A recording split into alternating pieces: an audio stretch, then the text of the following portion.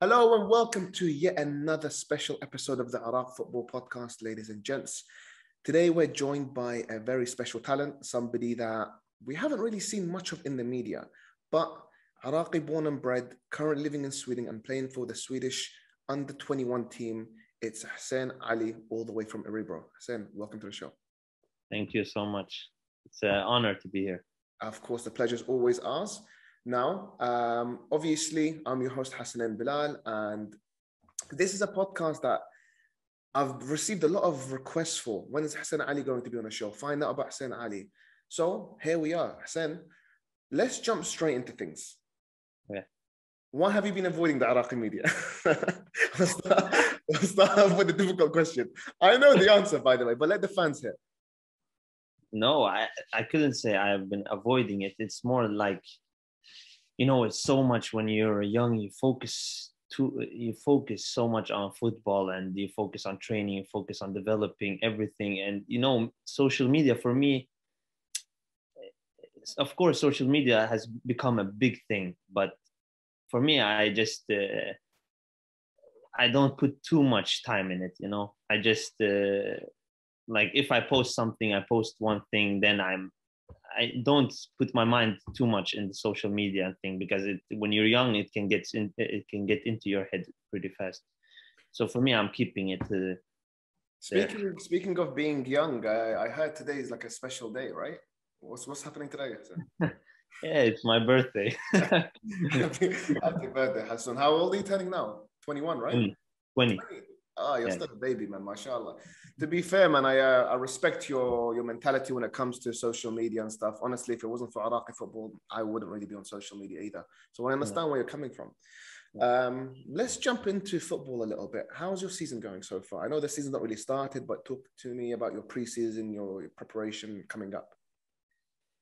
So we started like, I think, 6th of January, we started training, a new coach. So it's been good. We've been training a lot and we've had some preseason games. We're developing as a team, to be honest. It takes a little bit of time to get into the new environment and how we want to play and everything. But I think it's going to be a great year, to be honest. It feels like we have a great squad and for me, I think it looks really good. Last season was very difficult for the team for a lot of reasons. You guys were in the first Premier League division. Now you got relegated. How has that been like for you? To experience that at such a young age. You're only 19. Must have been tough. I would lie if it wasn't tough. It was really tough mentally. It took a lot on me. It was a hard time, of course, but the thing is with football, it's so much mentality. You have to be strong mentally. You have to be strong, or football, it's hard to deal with. It's so much. You have pressure. You have fans. You have the team. You have to take your place. Everything. So for me, of course, when we got relegated, it was tough. But to experience it at such a young age, it's even better because now I get stronger mentally, and then. Hopefully it will help me in the future, like mentality wise. So what were the key lessons you learned from last season? You went through all that journey, long season, and at the end, you guys you got relegated. What were the key things you take away from this? I would say I learned from really tough times to like keep up my work, to be locked in, to have my focus and not let like even when it goes tough, when it's so hard, like when you think about it too much in trainings and everything, it's important to keep up the work because every day is a new day to become better. And the career, it's 15 years inshallah, and then you have to like build on, continue growing. It's like this. I take it as a learning lesson, and hopefully it made me stronger. Hassan, has it helped at all being surrounded with players like Jilwan and Ahmed Yassin, Iraqi players, same country as you, same upbringing, both grown up in Sweden? Has that helped at all? I mean, of course, for me, Jilwan and Yasin, I have a really, really good relationship with them. It's like my older brothers. They help me both off the pitch and on the pitch. Uh, Especially, they have had two good careers. So everything they say, I take it as something to learn and take with me. They've been through so much in their career, so they know what I have to take with me and what I have to not think about too much. So yeah, of course, two really great guys. Yeah.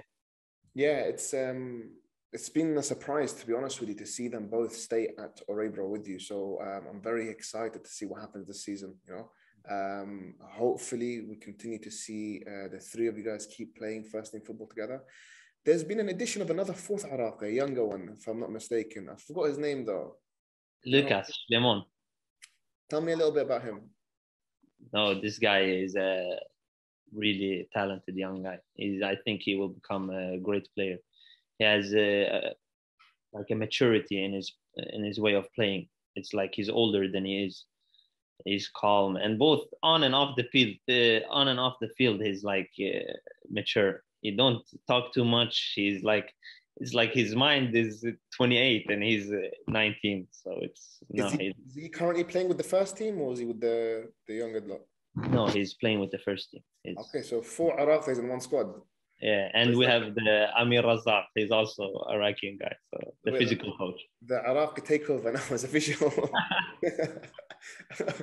All right, so tell me a little bit about like what you know about the Iraqi national team. Do you watch games? Do you follow the team, etc.? Of course, I watch a lot of games from the national team. And what have you made about our recent form? It's not been good. What have you thought about the games and the performances? Yeah, it's maybe, I think for me, it's gonna become a lot better. They have some talented new guys that's coming in. They have I think, a really great future. And of course, with the young talent that's coming in, the older guys that have a lot of experience, I think it's gonna be a great squad in the future. Inshallah, it's becoming better and better. There's a lot of players that come from Sweden that are Iraqi. I want to ask you this: what is it about Sweden that produces this much Iraqi talents? Like, we don't see this in other countries. Why is it only in Sweden? I swear I don't have the answer to that question, but I think we have some great talents. To be honest, it's I don't know, but I swear that I don't have an answer to this question. But we have a lot of great players. Who do you know? Who do you know from these players, like on a personal level? You've seen them, you've played with them regularly. Like I'm Arsher. I know this guy. I know Ahmed Jilwan. I have like do I have more? It's pretty many. I know, like I've played against Amir Al Amari. I played against Muhannad Jahaz, Kevin Yakub. Those players I've played against them. What do you think of Kevin Yakub recently? At least the rumors are that he wants to play for Iraq now. He's deciding that he's no longer going to represent Sweden and he wants to play for the Iraq national team. What did you make of this? Kevin Yakub, when we played against him, I think he's a really talented guy. This guy can become really good. He's young, but he's also so talented and mature in his way of playing also. So I think he will become a great player.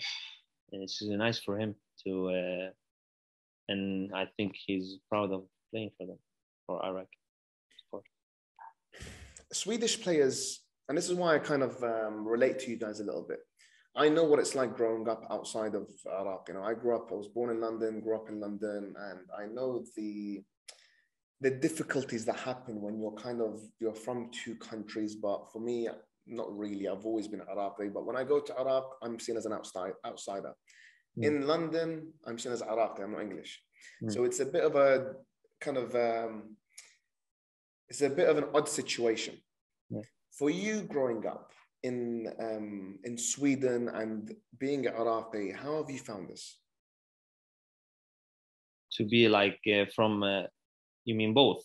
Yeah, so like being Iraqi, but you live in Sweden. How have you found this experience? Like, How would you explain this to somebody that's only lived in Iraq and only been born in Iraq and stayed there their whole life?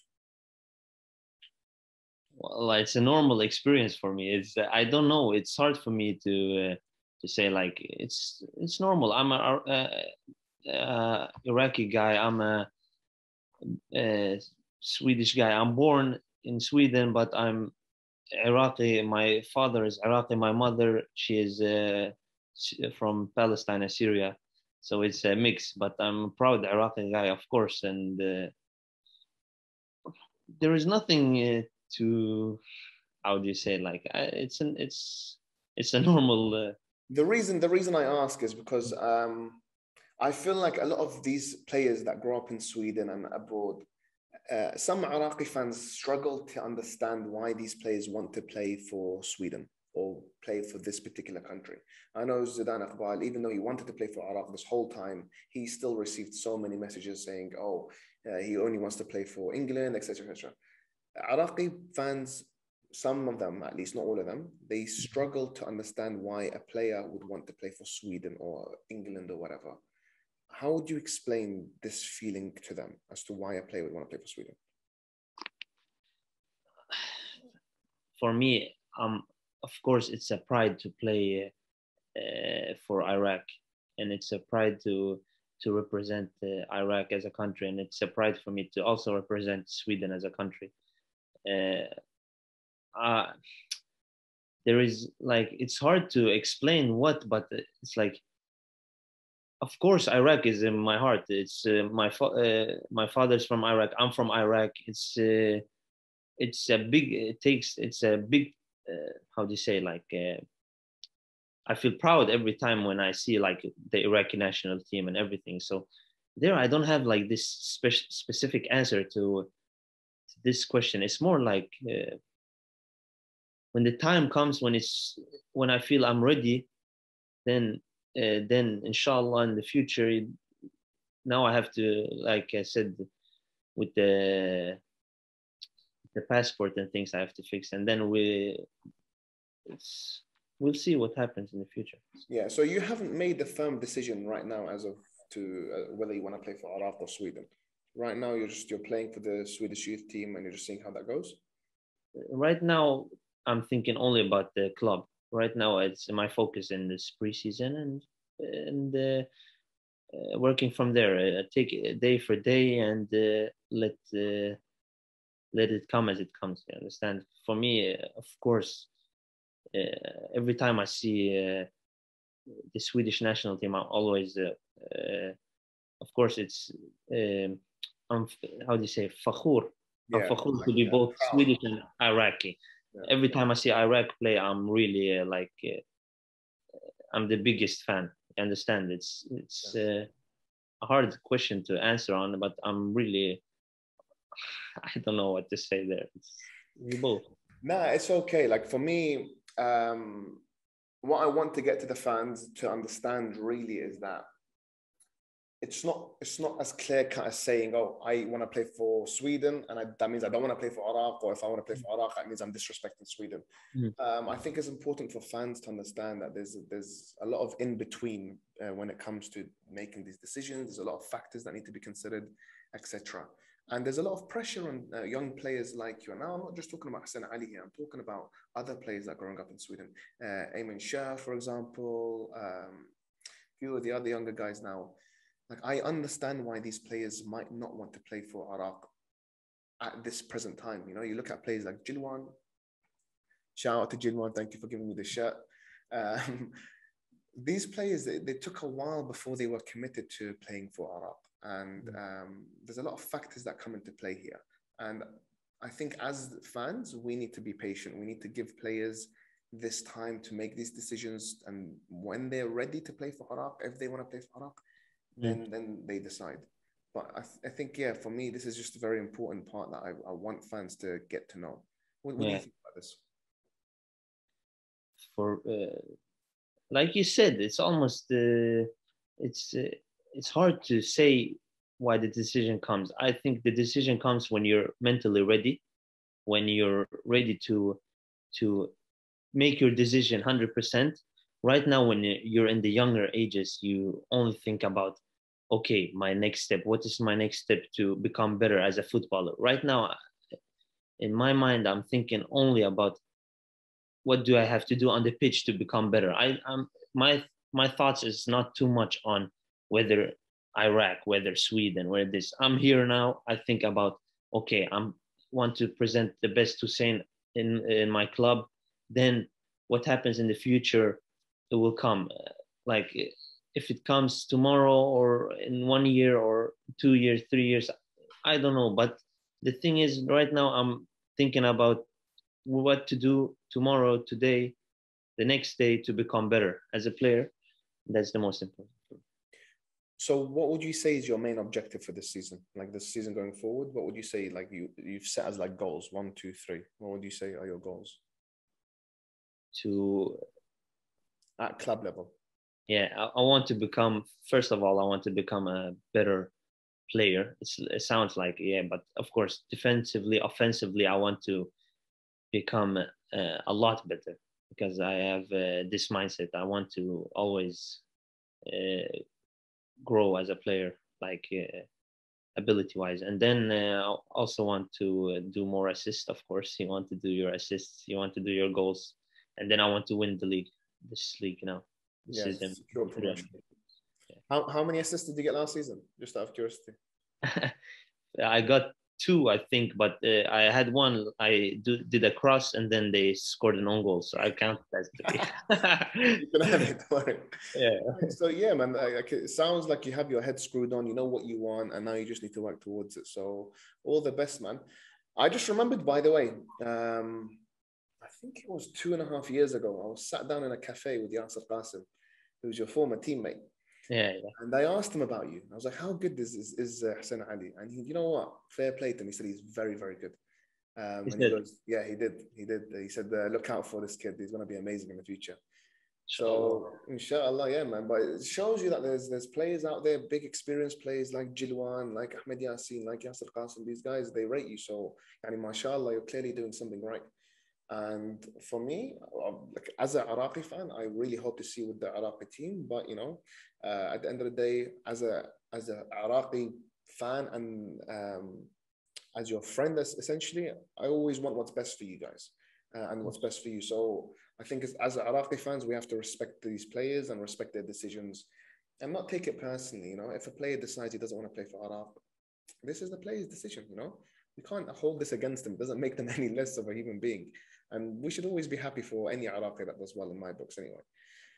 Inshallah. Thank you so much. But inshallah, as I said, you don't know what the future holds. I'm a proud Iraqi guy. Of course, it's as I said to you, it's how do you say it? I'm proud. I'm proud every time I see Iraq plays. It's my father always talks about Iraq. It's like for me, my father, when it's Iraq on the TV, it's like the biggest, like, don't talk to me. You understand? It's like I'm focusing on this game. So no, for me, I'm a big fan, and inshallah, as I said, in the future, you don't know what comes. Right now, my focus is in the league and to becoming better, keeping myself humble, inshallah. Yeah, but you have the right mindset, bro, and I respect this a lot, man. Like, it's not many 20-year-olds that have this idea of just continuously looking to improve despite everything. So well done on this.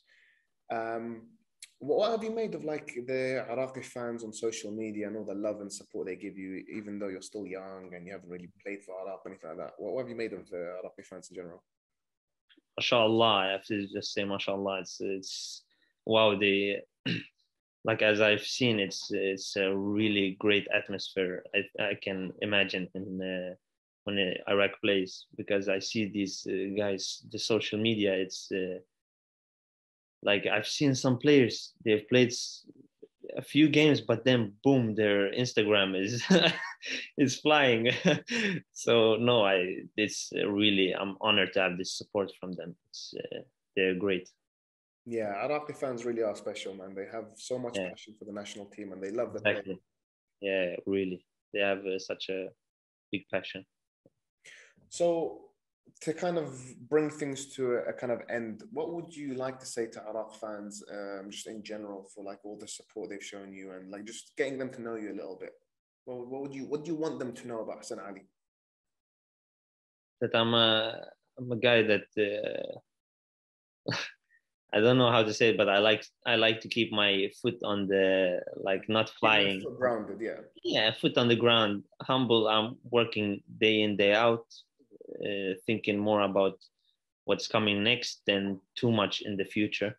Yeah. And of course, their support is always amazing. So, inshallah, we'll see what the future holds. And I want to say thank you to those Iraqi fans that support him. Of course, of course. Hassan, thank you so much for your time. It's been amazing speaking to you, getting to know you a little bit, and hopefully this is the first of many, many times we have you on the podcast. I just want to say also happy birthday once more. Good luck this coming season, and yeah, we look forward to seeing those assists going up hopefully, and you guys winning the league. And maybe I'll see you soon in Orebro if I could get myself down to Sweden. Inshallah. Inshallah. Thank you so much, Hassan. For the listeners, guys, very quickly, if you want to find me on Instagram, Facebook, and Twitter at Iraq Football Pod. Just a small update on the Ali Al Hamadi interview we did recently, whose birthday is also today, same as Hassan Ali. Happy birthday to both of them. There's been a little delay because of issues with the Iraqi FA in terms of me releasing it. It will be released, just I'm not sure when. Bear with me, it will come out. But anyway, thank you so much to Hussein and to the Iraqi fans. Yalla Iraq.